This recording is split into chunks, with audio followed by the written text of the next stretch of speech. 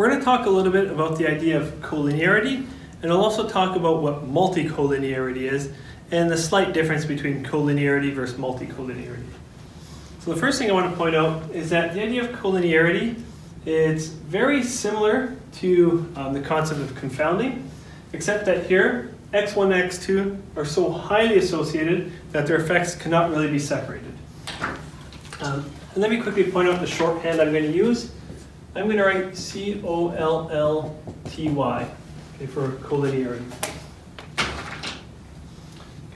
So this usually happens when the two variables, so collinearity talks about association between two variables, when their association is so high, or essentially they might be alternate measures of the same thing. Okay, so they're capturing the same information. So the kind of classic diagram looks like this, right? Very much like confounding, except what I've tried to do is draw a really big thick arrow here, trying to indicate that the association between x1 and x2 is really high. It's so high that they cannot be separated. First, I'm going to write the criteria for it. Again, it's almost the exact same as what it is for confounding. So write the criteria, and we'll talk about some examples and some more ideas around this. So the criteria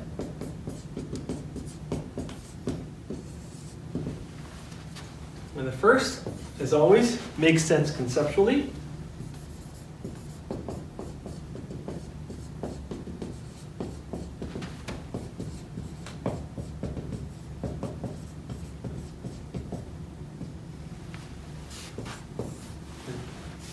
So our understanding or belief about the association, this diagram makes sense conceptually based on what we know or what we believe we know. X2 has some effect over the outcome. And so X2 influences the outcome. X2 and X1 are highly associated.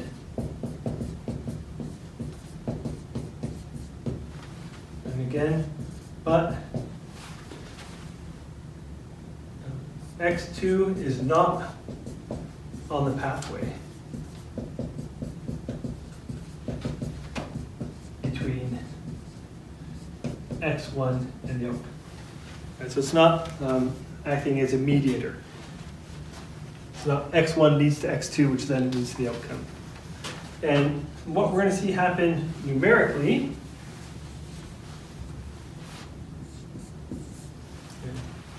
is similar but a little bit different than what we'd see for a confounder. So when we adjust or include x2 in the model,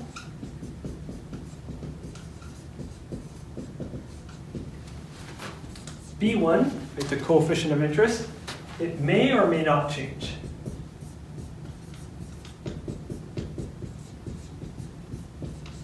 It might change, it might not change, but what the real numeric indicator is that, but the standard error for B1 is going to increase a lot. Okay, and again, I want to keep the word lot subjective, so we don't want to have a magic rule of standard error, increasing by 20% is a lot, but 19% is not a lot. Right? So we don't want to get stuck on these magic thresholds. Just like with p-value, right? We don't want 5% to be the magic number.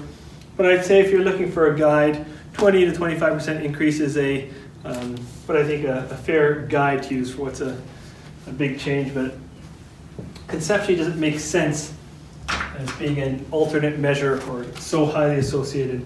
That is what I think is going to be a more important way to think about it, not just getting stuck on the exact numeric change. So what I want to say is that the idea of collinearity, it's a problem whether we're looking at effect size models or predictive models.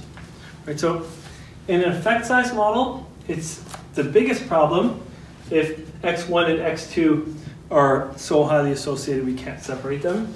So in the data set we've been working with, if the variable smoking and there's another variable x2, that's almost the same as recording whether or not someone smokes. I can't think of a good example of what would fit there. But so if it's another measure of x1, right, an alternate measure of that, we're going to want to exclude it from the model. If it's another potential variable to adjust for, so let's think of there, we were looking at the effect of smoking. Maybe I shouldn't write it because it's not going to fit into this diagram. But what I wanted to say was we saw that if we want to know the effect that smoking has on FEV, we said we're going to want to adjust for age. We've explored this, we've identified that age is a confounder, and we're going to want to adjust the smoking effect for age. Now suppose we had another variable, x3, that was the grade of the student. Right, so remember, these are all kids who are 3 years old up to 19 years old. So most of them would be in grade school. I don't remember the exact cutoffs. You might not be in grade school until 4 or possibly 5. And you might get out of there a year or two before 19. But what I want to say here is, if we want to adjust the smoking effect for age, and we also have this other potential variable, grade, right? The age of a student and the grade they're in are going to be highly associated, right? They're not going to contain the exact info. There might be some students who have skipped a grade ahead, or some who have skipped behind, or school age, at least here, right? The school year runs from September till about June or so. So people's age changes within a grade, right? In a grade, they start a certain age, then the new year hits, and then they eventually become an age older. So they're not the exact same info, but age and grade are so highly correlated that they're essentially collinear, and we're going to want to only adjust for one of those two. Okay. So just to recap some of that, if there's another variable x2 that's highly associated with x1, our variable of interest, if it's collinear with that, we definitely want to exclude it. If there's some potential confounders, say age and the grade of a student, and those variables are essentially alternate measures of each other, we're going to want to adjust for only one of them, not both of them. The one we choose to adjust for, that's sort of up to us to make that decision. We might prefer to adjust for the more recognizable variable, right? If I tell you kids in grade 6, you probably don't know what age they are, unless you have kids and your kids are close to that age where you can do some of the quick mental math. So you might choose to adjust for age rather than grade, or you might have an argument for adjusting for grade instead of age. But the point is you choose one of the two, not both of them. So let me just make a note of that. We're going to want to exclude them. So whether it's a variable that's collinear with x1, we're going to want to exclude it. If there's two potential confounders that are highly associated with each other, we're going to exclude one of those two. If we're building a predictive model, so our goal is just to predict the outcome, and we have a bunch of x variables, x1, x2, x3, x4, and so on. Again, if there's two variables that are highly associated, alternate measures of each other, we're going to want to remove one of those from the model. Okay, having them both in there can give us unstable predictions. Our model's not going to give reliable predictions on new sets of data.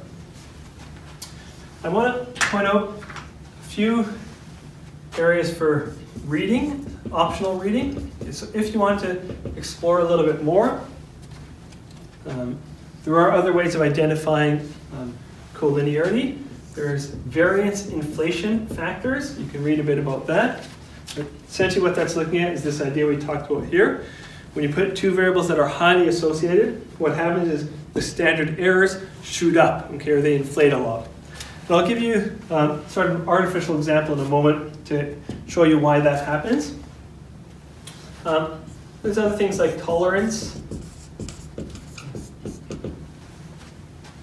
And very much related to these, what they essentially do is some form of getting R-squareds from models where they might say, let's fit a model to see how well x2, x3, all the way up to our last x variable, xk, how well they can estimate x1. Okay. So if the R-squared for this model is very high, what that's telling us is all these x variables can essentially predict what x1 is.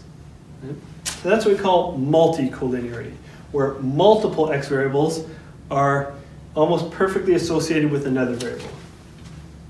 Then it fits a model seeing can we predict x2 using x1, x3, and so on, right, using all the other x variables. So can we use all the other variables in the model to predict x2, and so on. So that's the essence of what these measures are doing. They're seeing how well can all the other x variables predict one of the x variables in the model.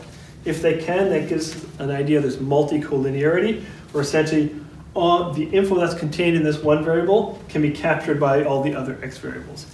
So that's something to read more on your own if you want to explore this a little bit more. What I want to do is talk about kind of what I should say, in a separate video in R, we'll look numerically at collinearity, identifying it, seeing how the variables and coefficients behave and so on. So we'll look at a data set example of that in a moment. What I want to do is give you a little bit of a ridiculous example. Okay, it's exaggerated, it's not realistic, but to make the point. So suppose that we were going to try and estimate the mean FEV, right, the lung capacity, using age and age. Okay. So that's why I'm saying this is a ridiculous example. Okay, first, in practice, you would never do this. Right? You wouldn't put the same variable in a model twice. And in reality, if you tried to, you'd actually get an error. The math would fall apart, and no software will fit a model that has the same variable in there twice. But what I want to do is just kind of a thought experiment, right? Thinking through this idea of what things would look like if we did this. So what I'm trying to do is create an artificial example where we have two variables that are very highly associated. Right? So for now I'm saying let's just put the same variable in there twice and think of what would happen. Okay. So what can happen is, now that we have the same variable in there twice, right, or what we're trying to mimic is the idea of two variables that are so highly associated and contain the same info, we could end up with the coefficient for B1, say, being 5. Again, these numbers won't make sense in terms of FEV, just focus on the concept of what I'm trying to get at. And 5 here. Right? So if the coefficient for age should be 10, these two could be sharing the effect, right? When you have two variables that contain the same info, their effect gets split between age 1 and age 2. What also could happen is this one could end up being 0, and this one 10. All the weight could kind of randomly end up on one of them. Or we could end up even with an extreme case where, say, this one ends up being positive 15, and this one negative 5. Now, what I want you to see is in all these examples I made, the kind of combined age effect is 10, right? 5 and 5, or 10 and 0, or positive 15 and negative 5. So all of these sets of coefficients would end up producing the exact same prediction for the outcome.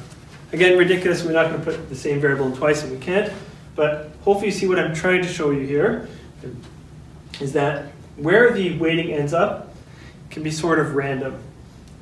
That's part of why we're going to see the standard errors increase a lot, right? Or this variance inflate. Okay? And see, the uncertainty in these coefficients is going to shoot up a lot. Because we're not sure, should most of the weighting go here, or should most of it go here? Right? It's sort of random where it ends up if these two variables are sharing the same effect or capturing the same info. Like in that example where I said, trying to estimate lung capacity using the age of kids and what grade they're in. Right? These variables contain the same info essentially. Okay? And so all the weight could go to age and say the grade's not important. Or we could end up with most of the weight on grade, saying grade's important, age is not. Or they could be sharing the effect. Or we could actually see things like this happen, where we get extremely biased estimates. Some get very overweighted and some get underweighted. And we'll actually see that in the data set that we look at in R. Is that one of the variables is going to get an extremely biased coefficient. So So this is the idea of collinearity or multicollinearity. And again, I just want to bring you back to this idea. Concepts are what is most important. We don't just want to look at what happens numerically when we include or exclude variables, but we want to think conceptually, does it make sense that these two variables are capturing the same info or not? Stick around, guys. There's more to see, and please stay safe.